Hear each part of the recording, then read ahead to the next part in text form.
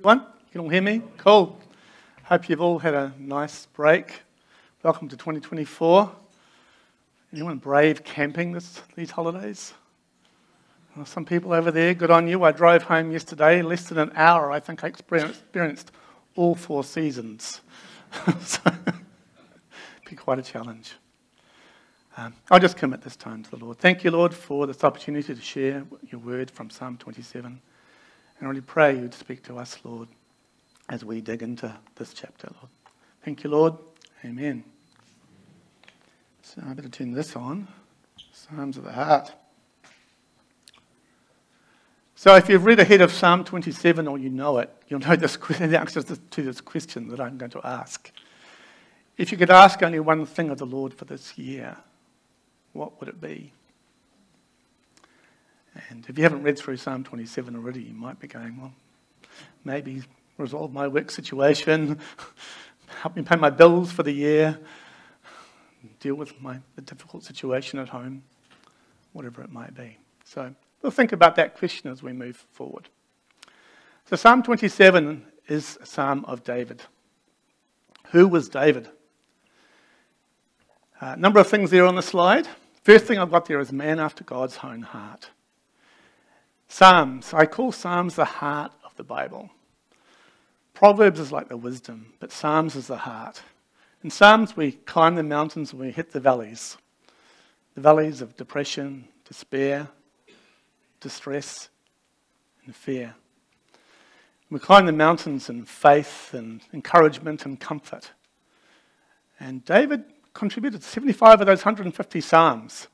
And probably another 20 or 30 were written by other people in his time frame. So he really contributed significantly to this part of Scripture.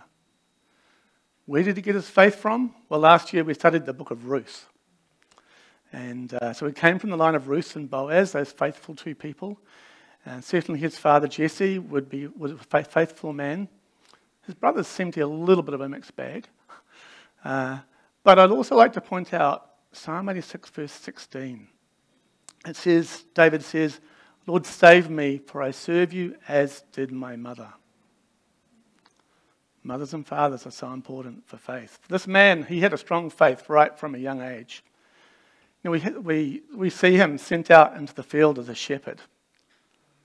He wasn't an adult like we would be. Any 14, 13, 15-year-olds here? You're off out in the field. Yeah, I saw some hands somewhere creep up.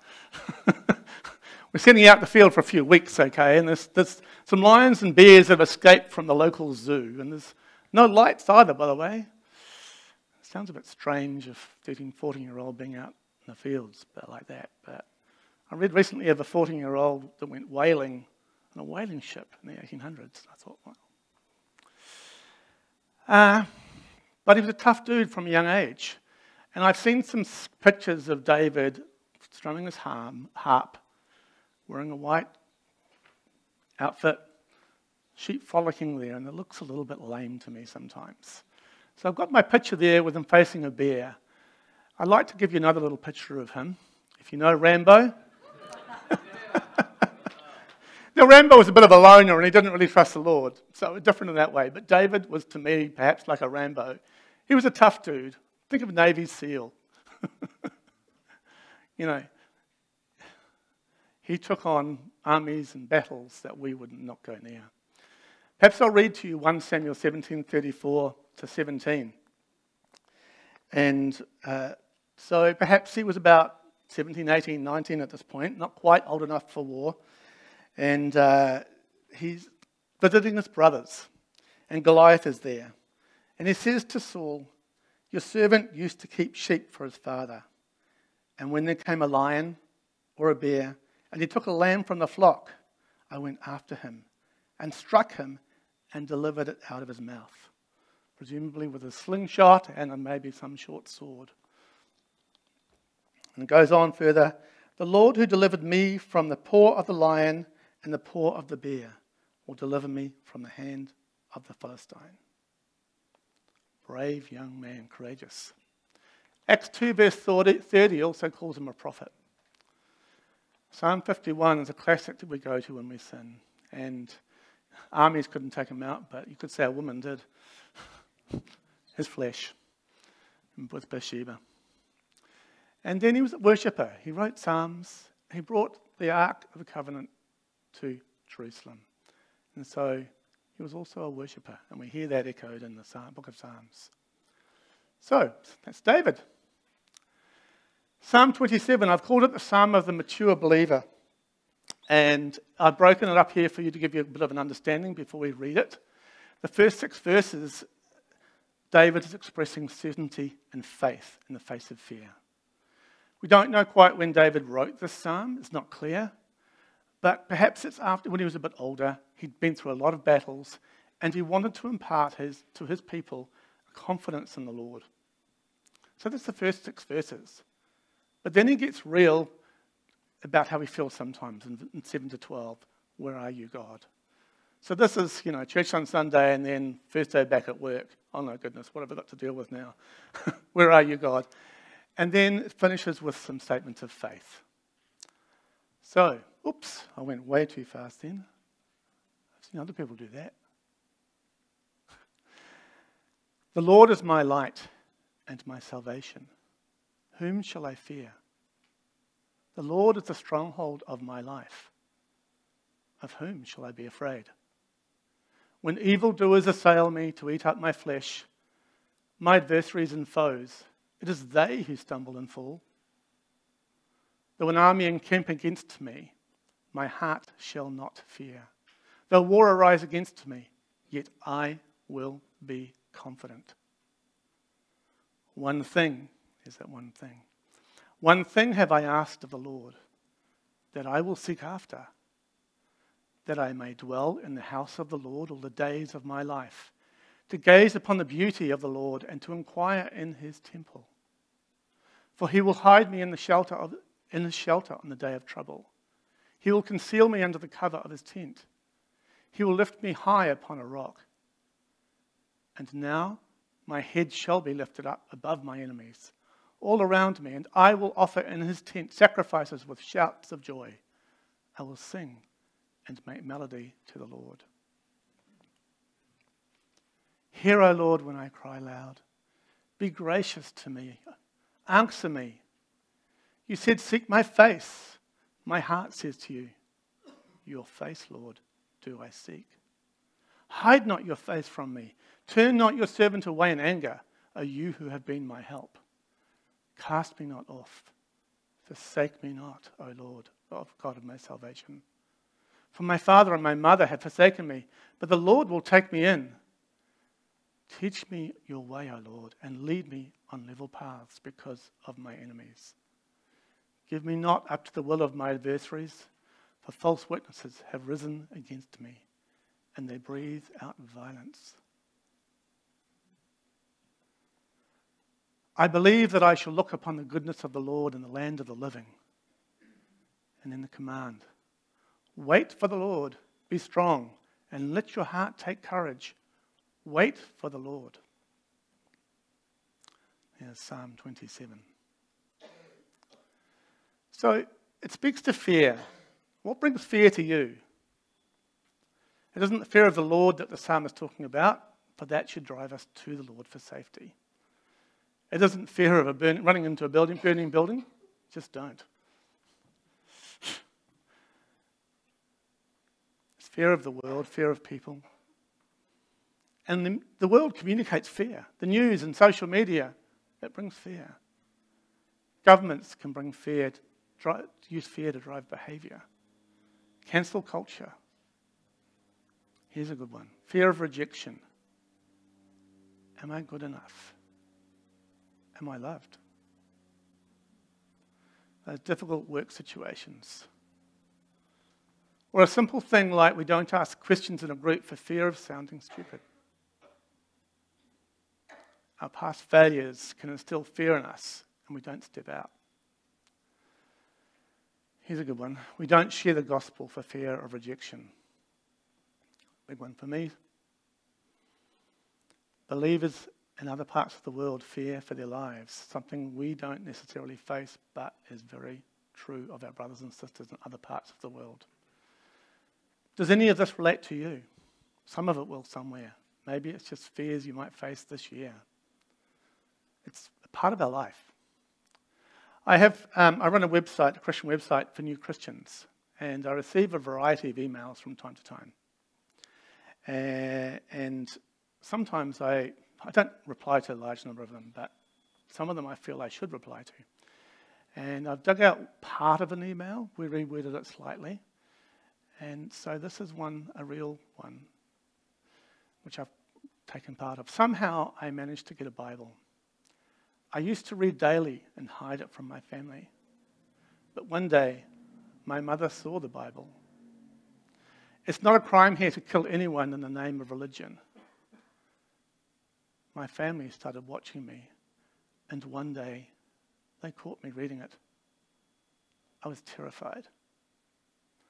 I have no resources, but I leave my home because I don't know what they will do to me. Please guide me to live a secure life. It's a real email from someone, and I can tell you it's a real difficult challenge for me to know how to reply to that email. I really don't ever think I have a good response. But maybe Psalm 27 can help us a little. Although, I don't know how you write Psalm 27 back in an email. But these are real things. So, let's get into the first verse. The Lord is my light. I actually do have the verse number there, but it's in blue and you can't read it. Can you on that slide? I'll learn from that. Psalm 27 verse 1. So that all the verses might look like that. I'll just read the verse. The Lord is my light and my salvation. Whom shall I fear? The Lord is the stronghold of my life. Whom shall I be afraid? 3 key ideas: light, salvation, and stronghold. And as we go through the psalm, you'll see I've grabbed 3 ideas from most of the verses. See the parallel ideas there, light and salvation versus stronghold? You could say that if we are saved, if we have our salvation, but not the light, not walking in the light of his word and so on, then perhaps we have a fairly fragile stronghold. On the same token, if we have light of God's word, we know the truth, we know perhaps how to be saved, but we're not saved, we don't have a stronghold. Salvation. You'll see me, I've added the word deliverer there, and that's primarily because when we read the word salvation, we think of Jesus and our position since the cross. But David didn't have that. He had the promises, but he didn't have that salvation. And the Hebrew word for salvation can equally be translated to deliverer. So it just helps us think about David's situation by putting that word there. Stronghold could also be translated fortress, which I saw was in the word of the first song. Thank you. So, a friend of mine summarized this whole psalm very well, Dr. Sean McEwen. If we are walking in the light of God's word and the warmth of his presence, we do not need to let fear get hold of our hearts. I love that. I think it's quite nicely put. Fear. Whom shall I fear? Look, many times the Bible says, do not fear, do not be anxious. And we need to take that command. It's almost a command seriously. So, as we walk through the psalm, we'll try and work out how to do that. To help us understand the psalm a little bit more, I've further giving you a little structure. And there's a poetic structure called a chiasm. And it has ideas that go A, B, C, D, C, B, A in reverse order. It's done in various ways. As I looked up chiasm amongst various scholars for this psalm, some people had very different ideas about where to have some of the breaks. So I've broken it this way. And you'll see the first verse there. God is my light, my salvation, and my stronghold, or deliverer. And those ideas ripple through the rest of the psalm. The words don't as such, but the ideas do. So we go stronghold, light, salvation, and in the middle part, and then back, deliverer, salvation, light, stronghold. So as you read the psalm, you might, and then the final verse, that might help you understand it. This is verse 2 and 3. In the faded blue, when evildoers assail me to eat up my flesh, my adversaries and foes, it is they who stumble and fall, though an army encamp against me. my heart shall not fear. The war rise against me, yet I will be confident. 3 ideas in there. David says, my enemies stumble, my heart will not fear, I will be confident. Yet he's surrounded by armies. He's in an impossible situation. In a normal world, they would just take him out. Seems to me that the faith expressed in this verse was kind of unique to David and Israel. David and Israel had promises that if they remained faithful, God would save them in these situations. The Davidic covenant that David had promised the Messiah from his line. But for us, we are not the nation of Israel. So how does this relate to us?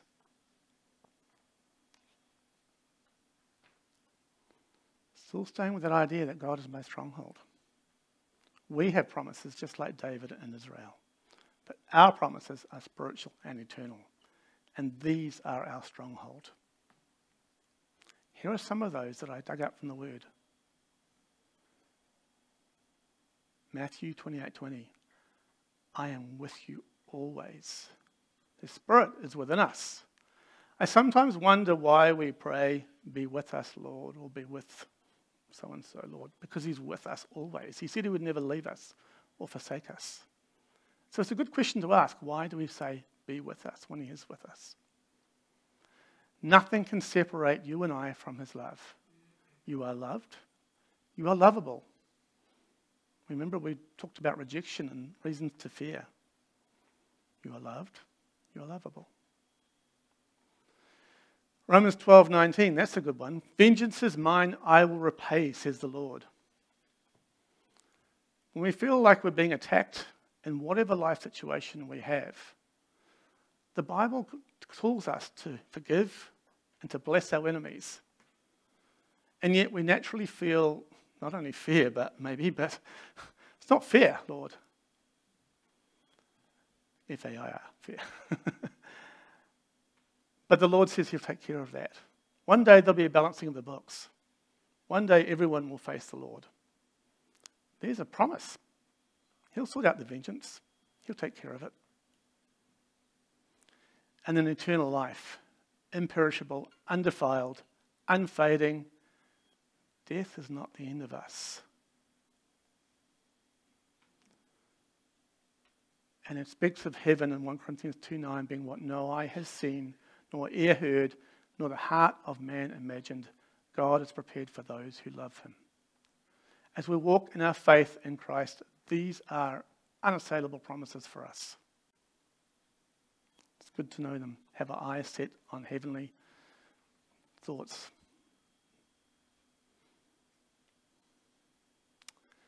Moving along, verse 4. One thing have I asked of the Lord. So if you read Psalm 27, you knew what was coming, but what would be your one thing? Sometimes it's not this. Often it's not this. David's was to have a seeking heart. One thing have I asked of the Lord that I will seek after. That he'll dwell in the house of the Lord. That he'll gaze upon his beauty. Inquire into in his temple. Now the temple wasn't built then when David spoke this psalm. Of course he brought worship to Jerusalem and he planned for the temple to be built, but it didn't exist yet. And we don't have a physical temple. Yet 1 Corinthians 3:16 says we are the temple of God. So how would this relate to us? How do we dwell, gaze, and inquire? Well, this gives us a little clue because it's in the context of God as my light. Your word is a lamp to my feet and a light to my path. His word gives us wisdom, perspective, and guidance. Last year I was spending some time writing some monologues where I get into the character of one of the characters in the Bible. And one of those was a guy from Baruch from the book of Jeremiah. And I was really trying to read Jeremiah each morning with my coffee, sit there and dwell and just think, what is Jeremiah thinking and feeling? Why is God doing what God is doing? I needed to get understanding.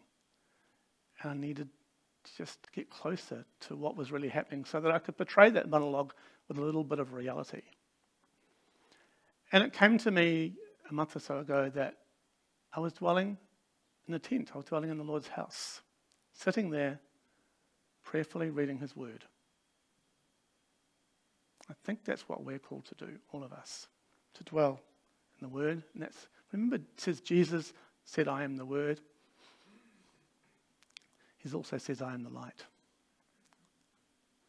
What does it mean to gaze upon his beauty? Well, Isaiah 53, verse 3 says of Jesus prophetically when he walked this earth that he had no beauty that we should desire him.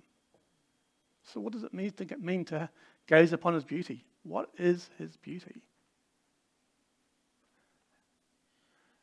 Put a little summary statement there that I think helpfully summarizes it. His holiness and love, combined with his absolute power and knowledge and authority, expressed in such incredible humility, grace, and sacrifice. Now you can dig in beyond that, but there's some thoughts to start you to think about the beauty of the Lord. There is no other God like him.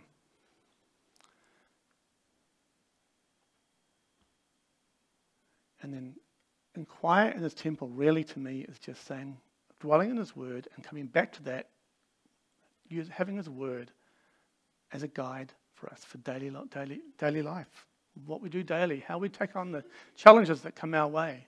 And we're not spending the time in the word today and tomorrow and the next day. In a month's time or 3 months' time, we might face a fearful situation. You're not suddenly going to open up his word and read it to try and catch up. Now is the time daily to spend time in that word. That is dwelling in his temple. That is dwelling in his light. God is our light.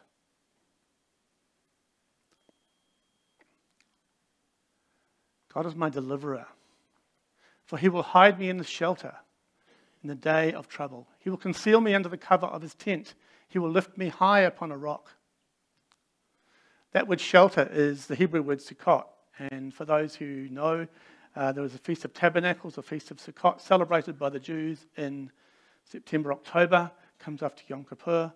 And they remember the protection and covering of the Lord when they wandered the desert for 40 years. And how do they celebrate Sukkot? They build these temporary structures without a roof because they're remembering that they had no roof over their heads as they walked through the desert. They're remembering the supply and the protection and the watching over that God did for them as they walked the desert. And this is David's memory that God, even though things might be open to the world and the sky, he will hide me in his shelter in the day of trouble. He will conceal me into the cover of his tent. So maybe the concept there is that in those days, if you were taken and welcomed into someone's tent, that was their home effectively, they felt responsible to keep you safe. God wants to keep us safe. And then the rock, well, we know, Jesus is the rock. And that whole idea, lift me high upon the rock, has that idea that you're standing on a rock and maybe the lion's prowling around below, but he can't touch us. Just as Satan, he's our accuser and Jesus is our defender. Where heart can be high upon the rock. And also I'd remind us that, there you go, sorry, I forgot to put that up there. That last verse, Matthew 7:24, everyone who hears these words of mine and does them will be like a wise man who built his house upon the rock. And just going back to verse 13 there, of Colossians 1, you'll see he delivered us from the domain of darkness. I want to comment on James 4, verse 7 and 1 John 1:9.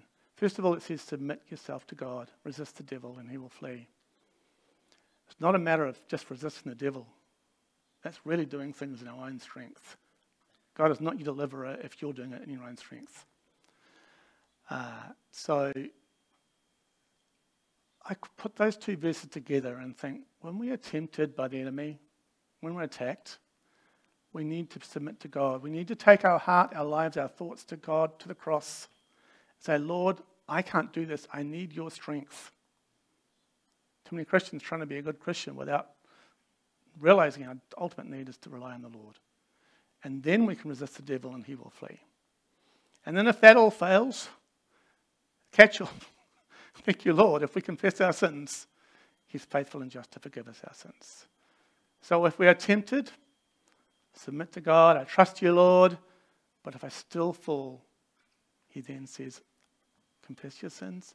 He will forgive and cleanse. He is our deliverer in all ways. So then let's rejoice. Heads lifted up, offer sacrifices with shouts of joy. Sing to the Lord. Whoops, I did one too many. How do you show thankfulness? Because you've got an incredible Saviour. Our salvation is secure. He has given us His Spirit. He's with us always. He's given us His truth and His Word. It's important to have a grateful heart, to give thanks for everything to God our Father in the name of the Lord Jesus. And there's the first 6 verses. So now we have a little change in focus. So I've put it like, I'm just highlighting that change which we looked at the beginning. But notice in the bottom of that slide there, you'll see in the first 6 verses we've been addressing God in the third person. He will hide me, He will conceal me, and He will lift me up. And now David's getting personal to God. You said, your face do I seek. Teach me your way. So you might notice that as we progress. Verse 7. Hear, O Lord, when I cry aloud. Be gracious to me. Answer me. Where are you, God? So David is conveying that he's lost confidence. He's feeling fear. Something we all feel, isn't it? Happens to us all no matter how strong our faith. And it's okay to be honest with God and with each other. Okay, the reality is that God allows us, I believe, to face situations for us to learn the truths of the first 6 verses. We learn them on Sunday, but we actually learn them in our hearts, I think, through daily life. If we read Matthew 6:25, it says, do not be anxious about your life. Anxious, fear, worry, they're kind of related. We need to go journey through all the verses before that in that Sermon on the Mount. And the first verse, I think, is one of the most important. Matthew 5, verse 3, blessed are the poor in spirit, for theirs is the kingdom of God. We come to God and say, I don't have what it takes. I am poor in spirit. I need your spirit. I need your strength. And then we journey through those verses and we get to, do not be anxious about your life. Often we jump into that verse there and try and get some strength out of it. But I think there's a journey to get there. Verse 8 and 9. Be my deliverer. You have said, seek my face. My heart says to you, your face, Lord, do I seek. That Hebrew word there, that first word, is seek, is plural, and the second one is singular. So God is addressing everyone. Seek my face, just like He wants everyone to be saved. But then it's a personal response. I do seek your face. Hide not your face from me. Turn not your servant away in anger. What has David done that he feels that the Lord might be angry with him? Maybe it was the sin with Bathsheba. We don't know. But he's worried about that. What have they done? Oh, turn not your servant away in anger, O you who have been my help. Cast me not off. Forsake me not. That feeling of rejection. O God of my salvation. And verse 10, for my father and my mother have forsaken me. Now we have no record that that actually happened. It may have done. But he's conveying that idea that those closest to his heart have forsaken him. But the Lord will take me in. That concept of seeking his face, that's a motif that is through the Old and the New Testament, conveys the idea of God's presence with us in grace and favour. Remember, he's with us always. As believers, he's with us always in his grace, with his grace and his favour. So David is saying, where are you, God, and where are those close to me? He's asking questions like this: will you really deliver me? What have I done? And I think we've all asked those questions. But David says, but the Lord will take me in. For a long time, there was a verse I used to really talk to myself with, give myself quite regularly, and that was Job 13:15. A rough paraphrase says there, even though it feels like you failed me, God, yet will I trust in you. The Lord will take me in. Verse 11. Teach me your way, O Lord, and lead me on level path because of my enemies. There's only two ideas here that I could grab, and the next one, the third one, is on the next slide, which is related to the next idea. Teach me, give me wisdom, give me a level path. How do you respond when you are feeling attacked and fearful? The temptation might be to lie, to gossip, to develop a bitterness and unforgiveness in your heart. That level path has that concept to me of righteousness, walking right before God, being truthful, not gossiping, forgiving, and not carrying bitterness. That is a level path.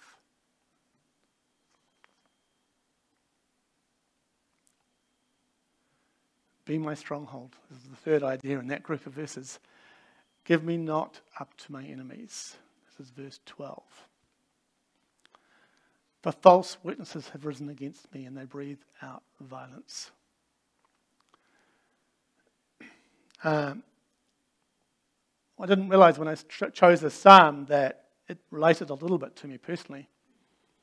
And in 2:17, I marked this verse, this particular verse, right there wrongly, verse 12 here. And I was in a work situation. I work in IT business software. I was in an IT project. That's what I do. That's my life. And I came to a point where I felt that I was being backstabbed at work and treated unfairly. And I was just distressed, overworked, burnt out, and didn't have a lot left in me at some points. Janine said, leave. She was right. Should have left. I didn't always behave well in response to that. Sometimes I tried to, but sometimes I made stuff up. I think I made two mistakes, though. See, that project, I should say, it was very much part of me. I don't fail. I succeed. This is my thing. I want to be the hero. This was part of my identity, that project. I invested an enormous amount of hours and days and weekends into it.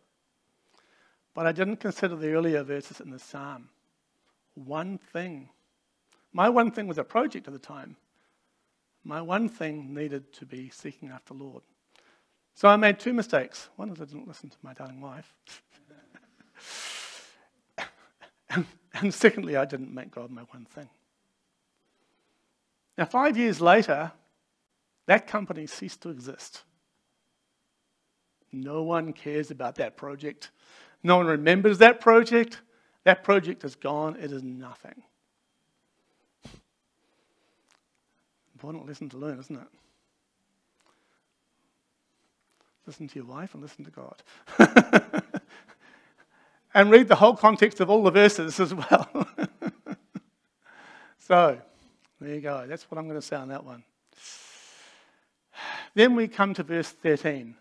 It's a real strong statement. I believe that I shall look upon the goodness of the Lord in the land of the living. And we could ask, first of all, what is the land of the living? Is that here, or is that in eternity in heaven? Because in many ways we actually live in the land of the dying, because we all die. So it could be read either way, it's not clear, but either way, I believe I shall look on the goodness in the land of the living. Now, in some Hebrew manuscripts, there's a little extra word which turns the sentence into an incomplete sentence. And it's not written this way in many versions, but the Complete Jerusalem Bible writes it this way. And it puts an if there. If I hadn't believed that I would see God's goodness in the land of the living, I don't want to think about it. It's like an unfinished sentence. I don't want to think about it. I like both ways in that verse. So it's worth considering it both ways. And then there's this command in verse 14. Wait for the Lord. Be strong and let your heart take courage. Wait for the Lord. Abraham waited 25 years for the fulfillment of the promise that he would have Isaac. We are instant coffee people if ever we were. We want the answers now. I know I do. Wait for the Lord, be strong, let your heart take courage. I do think that our modern Western culture has made us somewhat soft, and I do think we need to work at toughening ourselves up and encouraging each other to be tougher. That's life. You won't escape situations that will bring fear. We need to believe in God's goodness and his plans for our lives, no matter what. And when all seems hopeless, you just got to hang there and hope. Hope in God as an anchor of the soul that reaches into eternity, into heaven. 3 commands. Wait for the Lord. Be strong. Let your heart take courage.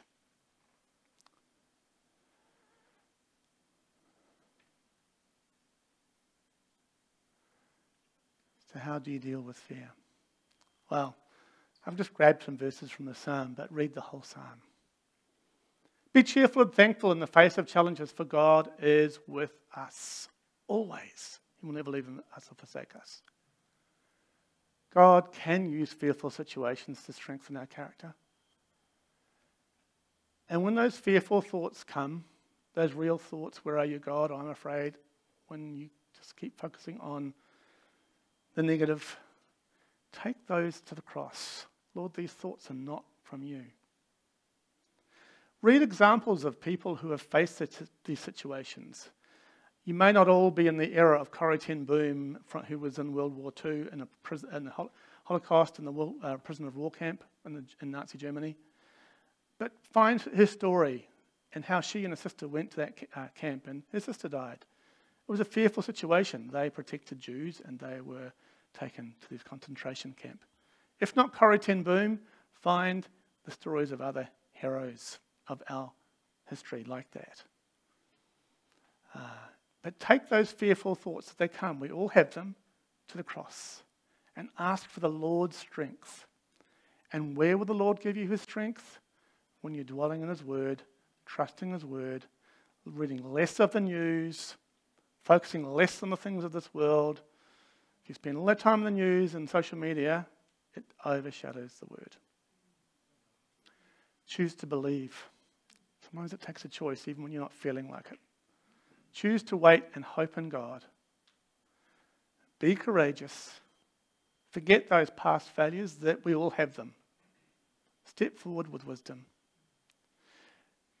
And in regards to the Holy Spirit giving us strength, remember Peter, the one that denied Jesus. At Pentecost, the Holy Spirit comes upon him and he's up there preaching the gospel. And 3,000 people are saved. Wouldn't that be wonderful? And I read in Acts 4, verse 29, the believers prayed for boldness. That's almost a scary prayer if you think about it. I read this and thought, I don't need to pray for boldness. I thought, that's a bit scary. But I encourage us all to pray for boldness.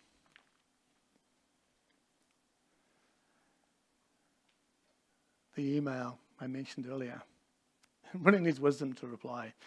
I don't know how you put Psalm 27 in an email back. And I'm on the other side of the world. I can only provide prayer support. That's the reality. But that's what we deal with. And maybe one day we might face the same situation as that believer or our children. Who knows?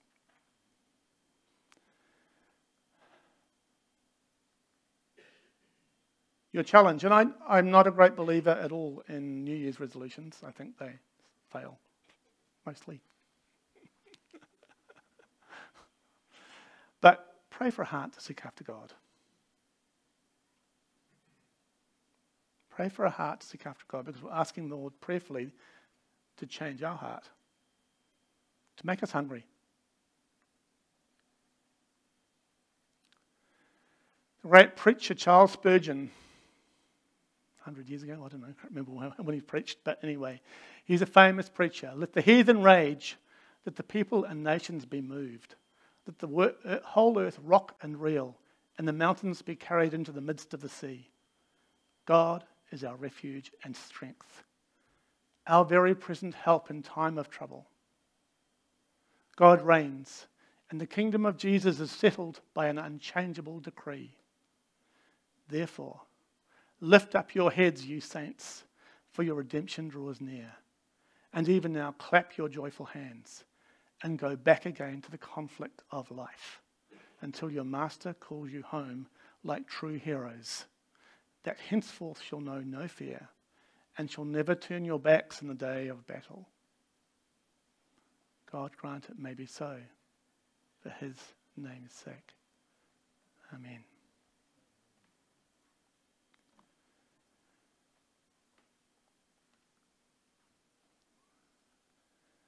So, we're going to move into a time of communion now. I'll just finish that section in prayer, and then we'll move on from that. Thank you. Heavenly Father,